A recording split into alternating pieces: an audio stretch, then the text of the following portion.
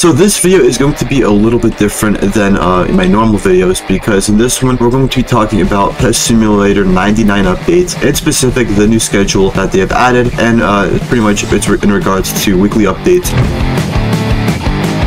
And as you can see, we've got this like water fountain right here, and it's 4 days and 20 hours, which is pretty nice. 420 right here.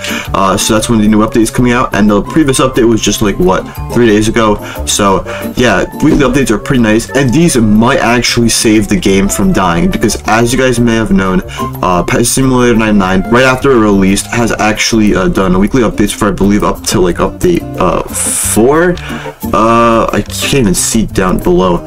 This was what, 23rd, 30th. Yeah, so I think after update, yeah, so after update 4 they stopped doing weekly updates. They did like a monthly updates, then they did like every 3 weeks, and now they're going back to weekly updates. And so take note of like the last time they actually did this update, because as you can see, I'm on Rolimons right now, and I'm going to put a picture on screen now, and it's going to show pretty much how the game has actually started dying after they stopped doing weekly updates, because weekly updates are really important for the game. It's better to have weekly updates than just huge updates, because it's going to keep players from getting too bored from the game. Because personally, for me, I had just as much fun with the weekly updates as with these, like, what were they, like 3 weeks and like monthly updates. I had more fun doing pretty like just these regular updates that, you know, they didn't have as much, obviously, but still it was just nice to have an update than actually wait for them. Obviously the monthly updates had more to them, but I still feel like weekly updates are extremely crucial to keep the game alive, and this is why Pet Simulator 99 might actually see a comeback. Maybe I'm wrong, maybe it doesn't. I mean, I don't think, at least, you know, if it doesn't go back up to like, you know, what it used to be, at least I don't think it's going to die, unless there's like a huge issue going on. Like, I don't know, like as you guys saw, there's like some Pet Simulator 99 drama where, like, you know, these hackers got like, you know, 1-to-1 pets, unless there's like something crazy that goes on to like get people actually like to leave the game. Obviously, like, little kids are not going to leave because they don't really care about drama, but like, you know, people like my age and stuff, if they see that, then they might, like, you know, or like, you know, some bad accusations go against Preston or something, then maybe people will stop.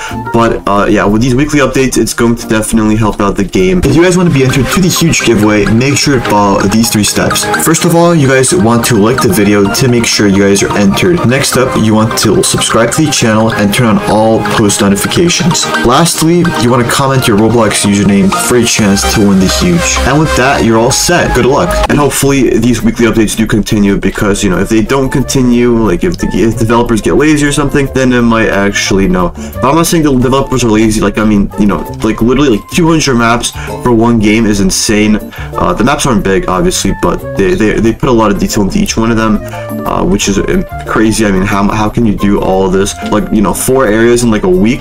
If I was a builder, I could probably barely get 1 done, but let alone like 4 or 5. But yeah, these updates are definitely going to keep players engaged with the game, and, you know, maybe like some stuff, like obviously like exclusive pets are probably going to stay here. Like, it's just going to be small like updates, but it's going to keep players, like, you know, it's going to keep them from switching onto other games. And I promise you guys, I'm not trying to extend the video by any means. I'm just trying to share literally all of my thoughts on this. And so yeah, as an example for, like, you know, these weekly updates coming along, after this update, which is what, update 9, so after update 9 I was going to stream another game because I'm partnered with them. Shout out to the developers. But yeah, I was going to actually, you know, make another like a stream on another game. It wasn't going to be on Pet Simulator 99, but now I might have to actually make 2 streams now for Pet Simulator than that, because Pet Simulator 99 is now making weekly updates, and it's definitely something that I don't want to miss out. I mean, I think I've pretty much made a stream on every update since like update 4 or 3, so it's going to be very nice for, you know, pretty much just my channel in general, but it's going to help out everyone else, you know, even regular players. It's really going to help out everybody